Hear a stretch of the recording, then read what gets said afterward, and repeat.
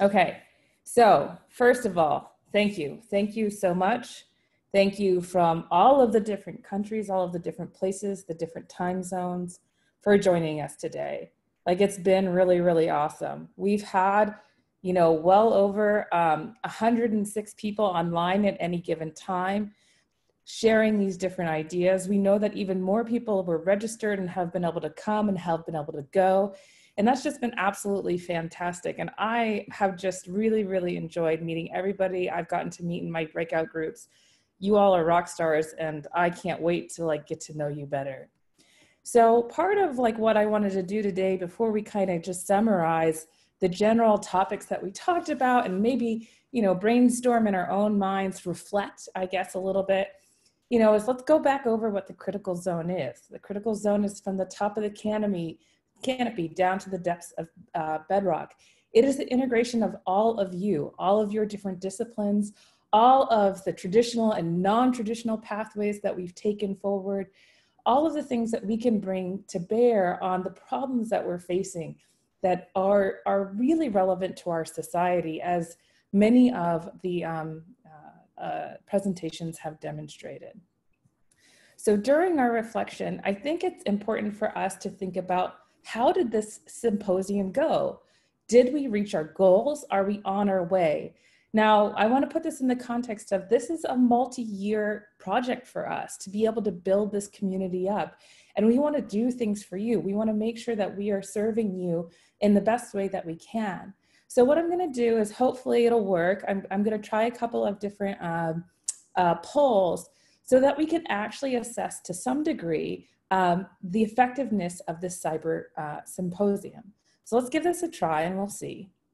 So this is the poll V that I'm going to ask you to go into. This is the QR code. So I'm going to give you a couple of minutes to sign on with these ones as we wait here. And the importance, again, of these is, we really want to be able to learn, and assessing these kind of things is important for us in our learning as we move forward. All right, I'll give it 1 more or 30 more seconds. I never know how patient to be.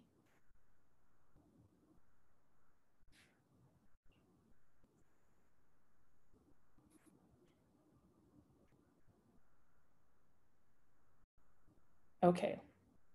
I think I counted to 30 in my head, but I'm not really sure. Kind of got lost. So on a scale of 1 to 5, where 1 is very little and 5 is a whole ton, I couldn't think of a better word, how has your knowledge of the critical zone concepts changed over the course of this cyber seminar? So I have things turned on. It doesn't actually seem like it's turned on this end. It might be. Okay. That was wild. They're on, hold on 1 second. I put the slides into here. Is there anything else I needed to do? Is that app open? Is Poll EV open on your computer? Yeah, Poll EV is open. Okay. I think you need to activate it. Oh. It said insert activities. Oh, here, I'll make a poll. That was interesting. I can insert them again. Should I just do that? Sure. Well, just try that. Okay. Hold on. There we go. Try this once more. And if it's a technology failure, well, so be it. There could be worse ones. Exactly. All right, so let's try this once more.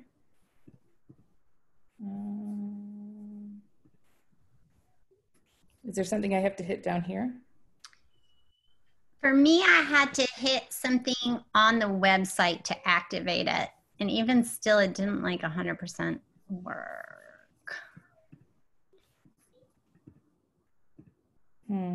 Is it anything coming up? No, it's not. It's still saying it's not active. Okay. Well, I guess one thing that you could do is, instead of just doing it right here if you don't mind just putting it into the chat box for now, just so that we can get an idea of it, we'll roll with that as a way to get going, because no reason to not provide a little bit of feedback, and then we can figure it out from there, you know? Sounds good. Worst We can comes to talk about worst. some of the stuff in assessment later too. Yeah, we'll send out one of those. So why don't we go ahead, and these are the welcome slides. It just keeps going. All right. So, all right. So why don't we go ahead and just, why don't you enter into the chat box if you're doing this? How do you feel? Do you feel like you've learned more about the critical zone concepts in this one? One being not very much, 5 being a ton. I'll let you have a minute to answer in the chat box.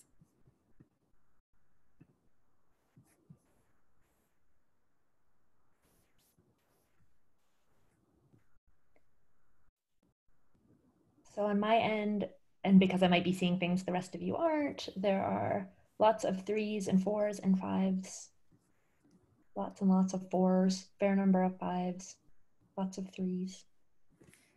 That's absolutely that's fantastic. That's like, that's, to me, that's amazing to be able to get even those kinds of numbers. All right, now the next one I want to ask about here is on a scale of 1 to 5, where 1's not really and 5 is like totally expanded my CZ network, because again, I couldn't think of another way to say it. How effective do you feel this cyber seminar was at helping to build your community, your critical zone community? So why don't you go ahead, again, 1 to 5, go ahead and put it in the chat box. We'll give you a minute to answer on that one.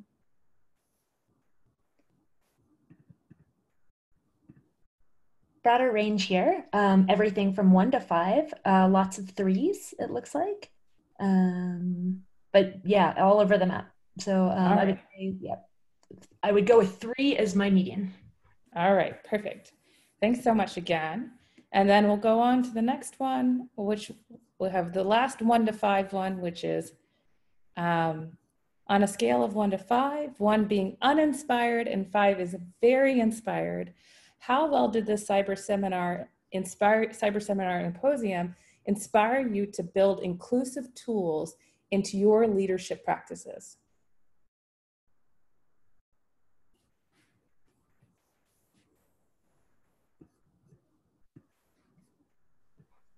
I would say lots of, I've seen only 3 through 5s, lots of 4s. A shout out to Crystal Eng. Yeah, woohoo, she's awesome. That's absolutely great. And I think that's like, that was one of like, I'm really thrilled with these feedback, and, you know, we'll send these out again.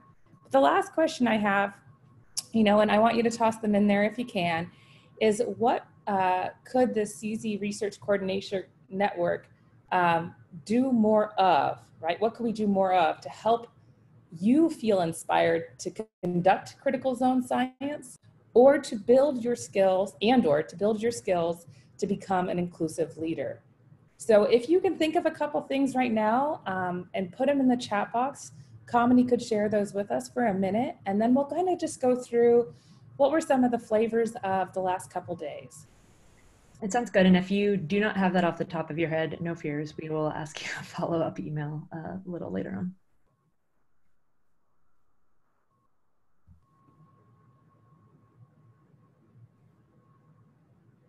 It's very quiet. Okay.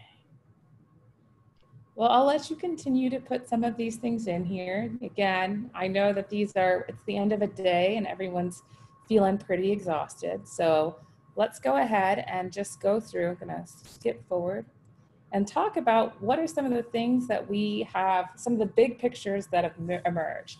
So Holly Barnard, right, she led us off with thinking about how trees are just incredible tools for understanding and investigating the critical zone. And one of the things I thought that was super sweet to see across so many different groups and different presentations was how much plants matter to engineering our subsurface, to interacting with our subsurface, and that even if you're a geologist, you should care about plants, right? You should care about them as a hydrologist, as a microbial ecologist, as a biogeochemist. And so, you know, Jordan Hayes then led us off with thinking about how do we use geophysics to think about how these plants, how these trees, how they're governing water flow, but also came back to this idea of how the physical subsurface is structured and what an important role that structure plays on our kind of the way that the systems weather and what the diversity of those structures are, the heterogeneity of them, and kind of how we can begin to use these tools to kind of build a bigger picture. Jenny Druhan also wanted to say structure matters. The way that this subsurface, this large vadose zone and the Eel River system, how it stores water specifically within the rocks itself, and then how those are accessed by the trees, this subsurface structure is so important for us to understand. We can now start to use these near surface geophysical tools. We can use these kind of horizontal wells that they put in. We can begin to understand what these systems look like. And not only are these interactions controlling the water that's moving through there, not only is the vegetation impacting that water, but it's actually impacting the biogeochemistry, right? Those trees are pumping carbon dioxide down there. They're driving weathering reactions to take place. And we're beginning to understand what that actually means, right? For the chemistry of our streams themselves. And that's such a vital component of what's taking place. Eve came back to us and gave us a legacy of thinking about, well, before we had air pollution that was driving changes in the chemistry at the near surface, and that had really important implications for our stream water chemistry. But we're actually still doing that by putting things like fertilizers on these systems or pesticides that are rich in sulfur that are having similar effects to these systems themselves. And how critical it is for us to not only take this critical zone kind of approach in these systems, but how do we really talk to our farmers?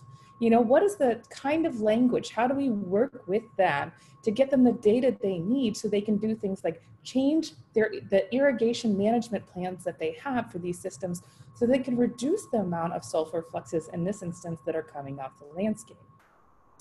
Leo Flores brought us back out and said, okay, well, what about, how does the climate and all of these things, how is it impacting potentially the structure of the subsurface? Maybe it's impacting our soils, and so that impacts overland flow and impacts the recharge to groundwater systems.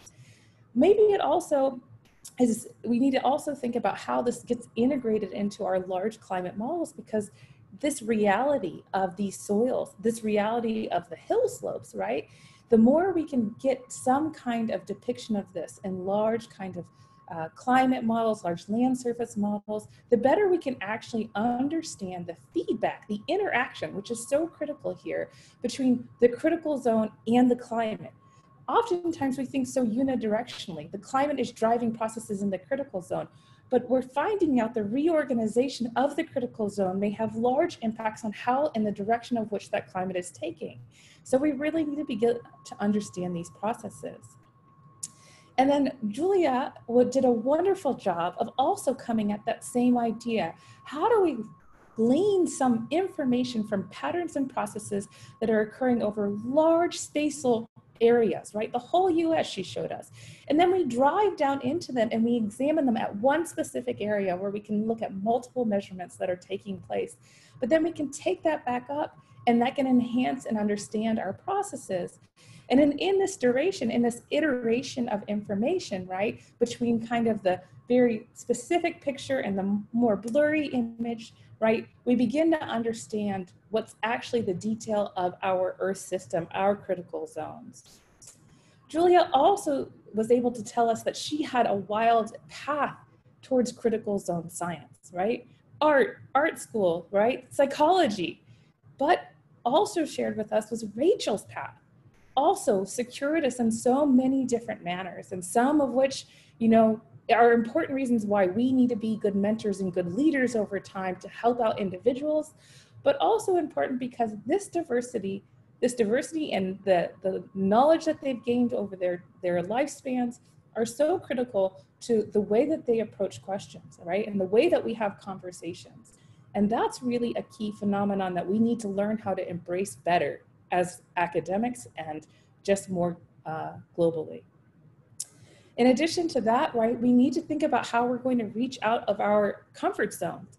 And I think Crystal did an amazing job of talking about how she identified her lack of knowledge in an environment, about people in that environment, how she went into it head first, how she had uncomfortable, challenging questions, how she learned, and how she kept coming back, and she had her ears open, and how she listened to people.